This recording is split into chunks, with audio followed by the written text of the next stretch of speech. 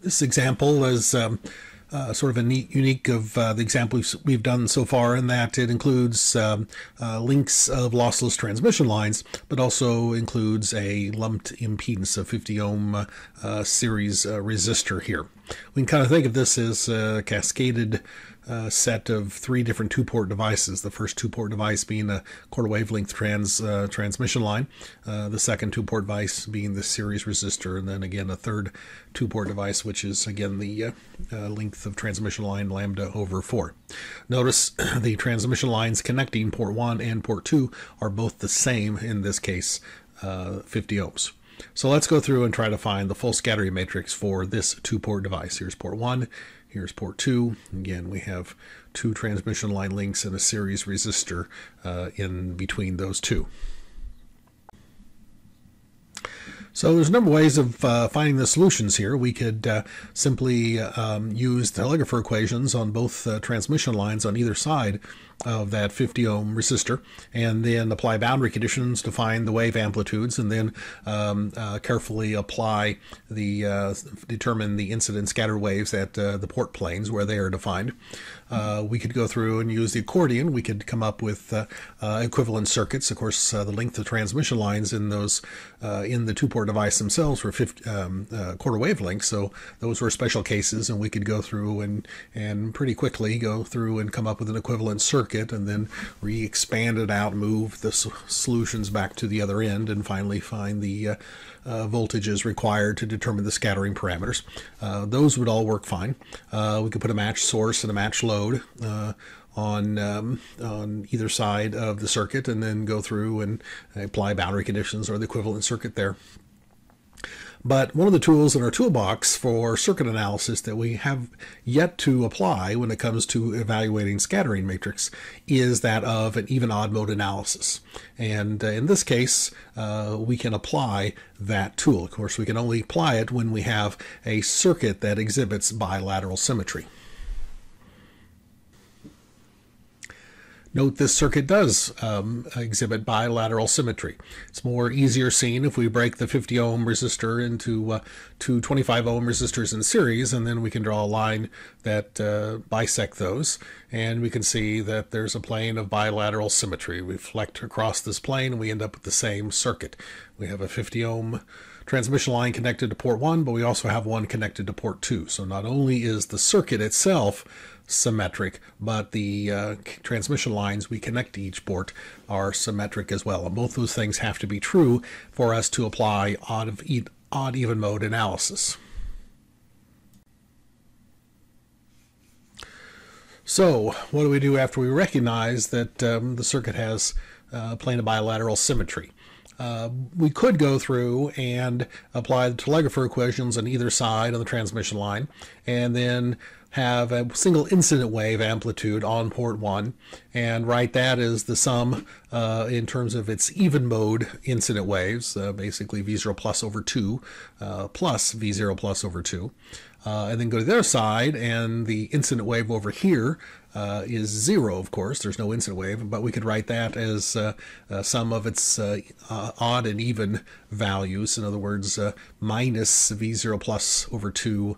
I'm sorry, try again. V0 plus over 2 minus V0 plus over 2. Of course, that's equal to 0. So we could write the incident waves in terms of the sum of the two even modes, and then the difference, or the addition of the odd and even mode voltage source to make it 0.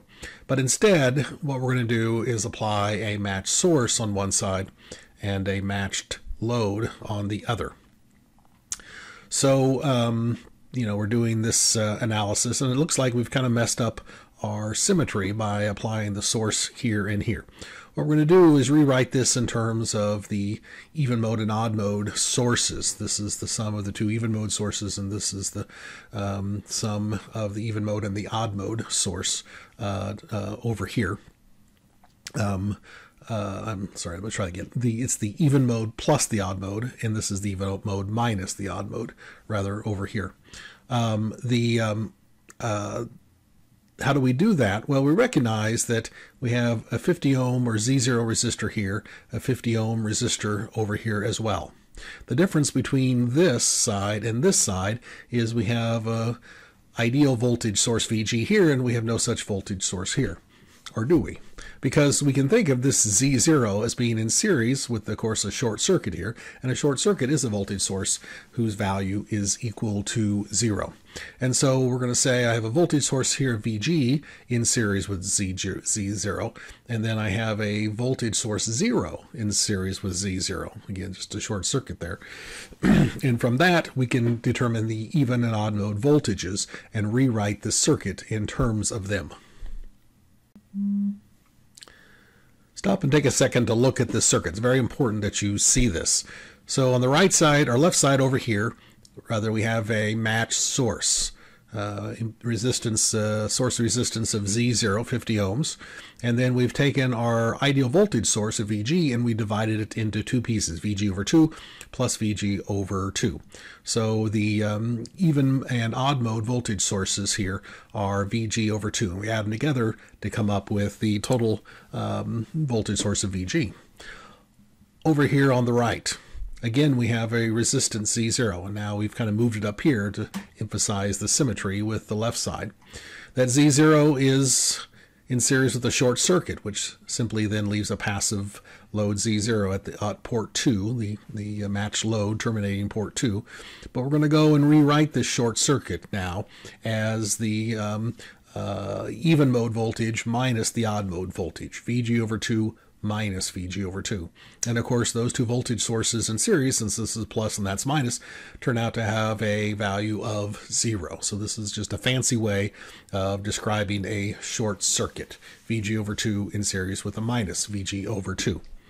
Now we can go through and apply our even and odd mode analysis of our circuit. Again, notice what we have: a matched circuit over here, a matched load over here, because these are effectively 0. But we split them up in a way which would allow us to apply superposition for even and odd modes. First, we're going to do the even mode analysis. We're going to turn off the odd mode sources. So we turn off VG over 2, and by turning off, we say we set it to 0. It makes it a short circuit. And we turn off the odd mode source over here, minus VG over 2, and again, makes that a short circuit. We're left with simply the even mode source on either side. And so now we have an even symmetry. Plus VG over 2 here, plus VG over 2 here. Notice we got the source impedance C0 on either side. Now we can see the bilateral symmetry. And since we have an even symmetry, the plane of bilateral symmetry becomes a virtual open. No current can flow across that plane. Because of that, we can take our scissors and just slice this circuit right in half. It won't affect anything because we didn't have current flowing across this boundary anyway. And so we have two half circuits that we can analyze to determine the even mode voltage of port 1 and the should be the even mode voltage rather at port 2. And those two things are going to be equal to each other. Again, that should be even mode at port 2. They'll be equal. Because they're equal, you only need to analyze one side. And so let's choose this half circuit to analyze. So if we look carefully here at this circuit, this half circuit, what we really have is a 25 ohm resistor in series with an infinite ohm resistor or infinite impedance. We have an open circuit in series with the 25 ohm resistor, and of course that results in impedance that has a magnitude of infinity. So open circuit in series with the 25 ohm resistor is the same as an open circuit.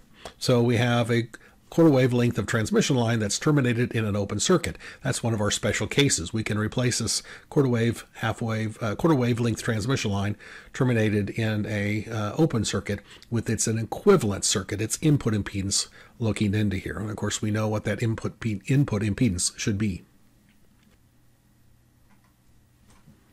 Because a quarter wave length of transmission line that's terminated in an open circuit, that transmission line transforms that open circuit of input impedance into an input with an impedance of 0. It transforms the open circuit into a short circuit. And so now this becomes our equivalent circuit that we have. The input impedance of this structure is a impedance of 0, a short circuit there. And of course, by definition, a short circuit has a voltage across it equal to 0. So our even mode voltage at port 1 turns out to be 0 volts, easily determined. We also know, of course, that the even mode voltage at port 2 is equal to the even mode voltage at port 1, otherwise it wouldn't be an even mode, and therefore the even mode voltage at port 2 is also equal to 0.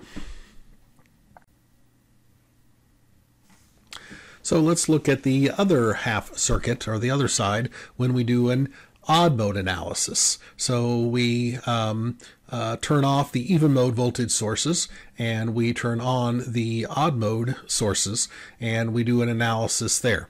And what we're looking for in this case is the odd mode voltage at port 1, and of course then we know that the odd mode voltage at port 2 will be the opposite of this answer, because on the other side of half circuit we have a minus VG over 2. So we look at this circuit, and because we're doing odd mode, we have a situation where the plane becomes a plane of reflection, symmetry rather, becomes a virtual short. It connects this terminal down to this terminal here with a short circuit. I said virtual ground, but I really should have said virtual short for this particular circuit here. And so what we have is simply a 25 ohm resistor that is terminating this quarter wavelength transmission line. All right, everybody see that loop around there, the total resistance is equal to 25 ohms. Then we can do a transform, a transmission line terminating a 25 ohm resistor. If that transmission line is a quarter wavelength, of course, then we do the transform and we find its input impedance will be equal to 100. And that's easily determined. If 25, of course, is half of Z0, then the input impedance will be twice that of Z0, or 100 ohms. So the input impedance of port 1 is now 100 ohms from that quarter wave transformer, transformed the 25 ohms into 100 ohms. And we have a very simple equivalent circuit now where we go through and find the voltage, use voltage division. Again, be careful here, we're not using VG as our source. This is VG over 2, the odd mode voltage. That is the voltage in this analysis. And when we do that analysis, we get VG over 3. Again, a lot of times students will leave off the 2 there, and that's a mistake. Now, that is the odd mode voltage at port 1. The odd mode voltage at port 2 is the opposite of that. So we take this answer and multiply by minus 1, and we get this answer for the odd mode voltage at port 2. So now we go through and find the port voltages by adding the even mode and odd mode solutions. Port 1, the voltage V1 is the even mode and odd mode voltage, which turns out to be the source voltage VG divided by 3. For port 2, we add the even and odd mode voltages at port 2. Remember, the odd mode voltage at port 2 is the opposite of the odd mode voltage at port 1.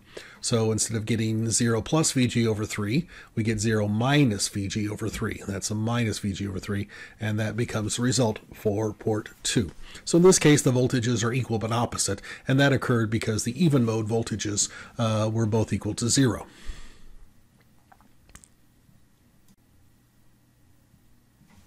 So we used even and odd mode analysis to quickly determine the port voltages V1 and V2.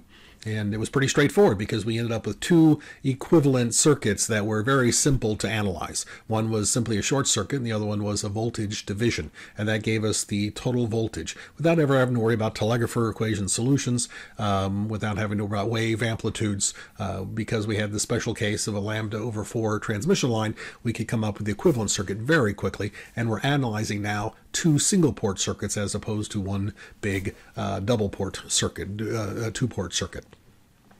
So we've done the heavy lifting now to find the total voltages at port 1 and port 2. Now we need to determine the scattering parameters, and the procedure is exactly the same as we've done it before. The fact that it's odd even now has no longer has any importance to us. As always, the incident wave on port 1, because we have a matched source on port 1, is VG over 2. The scattered wave at port 1 is the difference between the total voltage and the incident wave. We determine the total voltage to be VG over 3, and we subtract now the incident wave of VG over 2, and we get minus VG over 6. On port 2, of course, there is no incident wave, so the total voltage at port 2 is simply the scattered wave voltage at port 2. And we've determined the total voltage at port 2. It's minus VG over 3, and that then is the scattered voltage at port 2. So to determine the scattering parameters, we could go through and formally determine the normalized wave amplitude A and B for each of them and then take the ratio. Or we could put their equations into the value of scattering parameters there, and we get this result. In this case, since the transmission line characteristic impedance on each port is the same, 50 ohms, these square roots cancel out. But again, I like to write them in there, and then if they cancel out, which they frequently do, but allow you to do that, to cancel out as opposed to leaving them off and only putting them in when necessary. Again, students oftentimes forget when that is necessary. So I like the more general case that simplifies down frequently, as it does here. Do the evaluation, we get S11 is equal to minus 1/3, S21 is equal to minus 2/3. One of the things we can look here is if we take then the magnitude of this first column, take the magnitude squared of S11, add it to the magnitude squared of S21, that value is less than 1. Of course, if the matrix were to be unitary, it must be equal to 1. Have we made a mistake here? Is there something wrong? In other cases, when we did this evaluation, we wanted the magnitude of those column vectors to be equal to 1. Well, that was a case where the device was lossless. If the device is lossless, then yes, we need a unitary matrix for the scattering matrix. But this circuit clearly is not lossless. This circuit has a 50 ohm resistor in it, that series resistor right there in the middle of the circuit. So we have a device that can absorb energy and will absorb energy, and therefore this circuit is not a lossless circuit. This circuit is a lossy circuit. And because it's lossy by conservation of energy, the magnitude now of at least one of these columns must be less than 1. And there it is right here, it's less than 1. Now, if magnitude greater than 1, that would imply that it was an active device, and clearly it's not. These are made of passive elements, a resistor and 2 links of transmission line. So if we got a magnitude greater than 1, we knew we did something wrong. Even if we got a magnitude equal to 1 here, that would be okay probably as long as there was one of the columns had a value less than 1. But in this case, the first column was less than 1.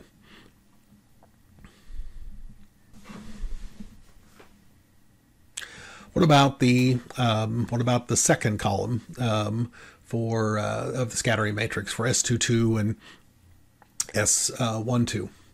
We could go through and do the analysis, but really it'd be the same analysis as we did before. We put the match source on the other side of our circuit, and the only difference between the circuits we'd analyze on one case would be they would be just sort of flipped over, but otherwise they'd be the same circuit, so presumably we'd come up with the same answer. Instead of recalculating them, let's just go ahead and use symmetry, the symmetry of the circuit, to determine their answers. Because of symmetry, because it has D1 symmetry, this two-port device is D1 symmetry, we conclude that S22 and S11 are equal to each other, and therefore S22 is also equal to minus 1/3. Also because of symmetry, D1 symmetry, we can conclude that S12 and S21 are equal to each other, at a value of minus 2/3. If that wasn't enough justification, we would find that these two things must be equal to each other because of reciprocity.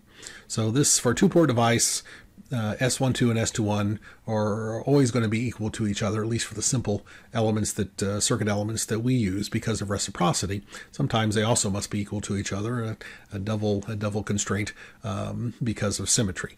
This case, S11 equal to S22, is generally not the case for a two-port device unless it has a plane of bilateral symmetry, as the circuit does in this case. And when a plane has a circuit, a two-port device has a plane of bilateral symmetry, it is often easier to determine these values by applying odd even mode analysis.